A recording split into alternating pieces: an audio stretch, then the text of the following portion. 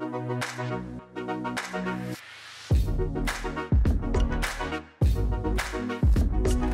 Troy Hickox from Galaxy Entertainment Group, and I'm a judge in this year's Ahead Asia Awards. We're at the Andaz Singapore, celebrating the best in Asian hospitality design.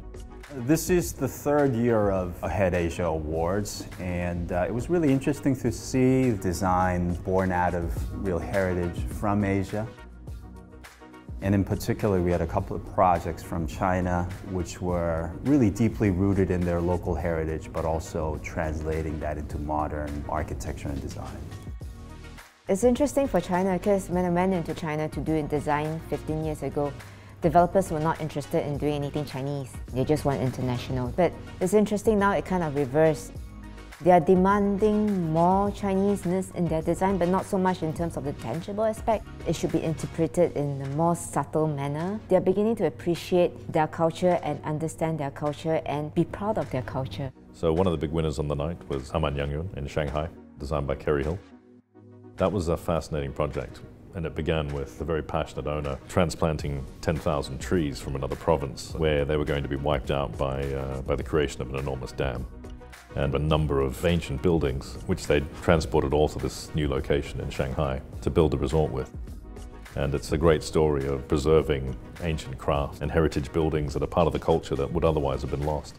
The Qingpu retreat in Yangshuo, designed by Neri&Hu and landscaped by Neri&Hu, is another one where they've incorporated very contemporary design into a very natural environment with minimum impact.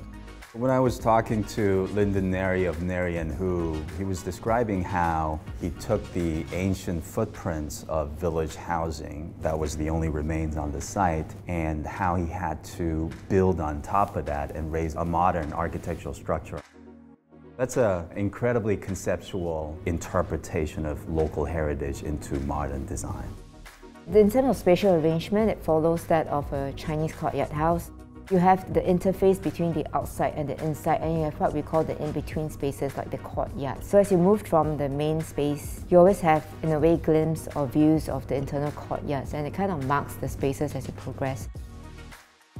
A new category that was introduced to Ahead Awards this year was the transportation category. We had 2 boats and a private jet that was shortlisted.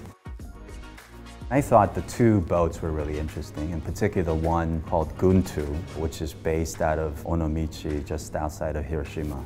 Guntu is a floating hotel with modern guest rooms and F&B space to support the guest on the boat. It's a waterborne reinvention of traditional Japanese ryokan. One of the ones we did talk about a lot was the Wild Coast Tented Lodge in Sri Lanka. It's not just about building interesting architecture anymore, it's now about trying to do it with minimum impact to the environment that it's in. They'd left no footprint or damaged almost none of the environment in putting those tents into the location it's in. The paradox of hotel design today, I think, is this balance you must strike between expressing something of the local area, but at the same time adhering to a global standard of luxury. The sophisticated travelers and customers are saying, I want the local experience, I want that provenance. But at the same time, they do appreciate changing fashions in design. So I think that paradox and having to strike that delicate balance, I think, is something that's very interesting in hotel design today.